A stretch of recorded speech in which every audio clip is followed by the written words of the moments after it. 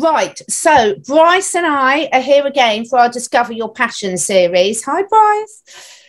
Now, we have just had an amazing chat with Mark Attwood, haven't we? How did you find that, Bryce? I feel so good now after talking to him. It was my first time meeting Mark, and I've been a fan of his poetry for a while, and everything he kept saying, it kept reminding me of things I had heard from him. That I can't wait to have him back on, guys.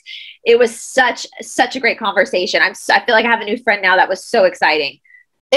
We enjoyed it so much. I mean, we had to be strict with ourselves to press the stop record, otherwise no one would listen to it's too long. But because we had such a fun discussion, and because of what's going on this current platform that you'll be watching this on, what we're going to do is we're going to put the full interview in the description blocks below for the link to watch on both Bryce Esoteric Atlanta's and my Rumble channels, because we've both been having quite a few issues with YouTube, so we can't risk this one going up there.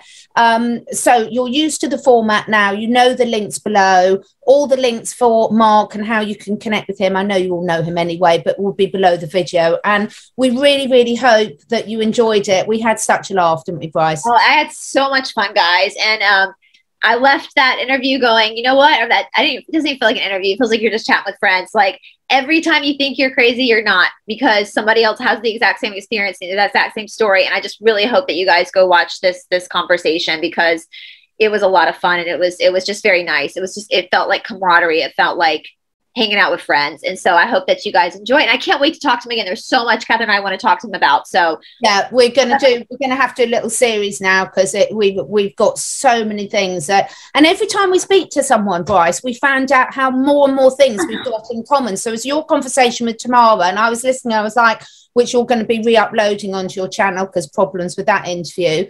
And there's all these connections coming out. So I really hope you're all finding that as well, as when you open up and sort of probably show the real self, you'll find all these connections that you didn't even know existed.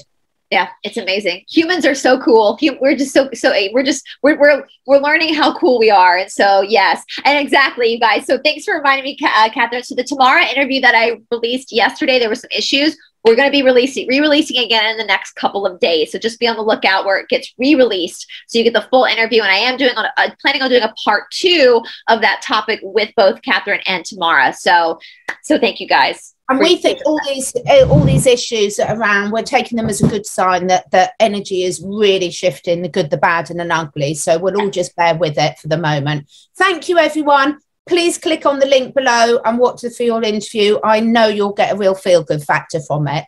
Bye. Thanks. Bye.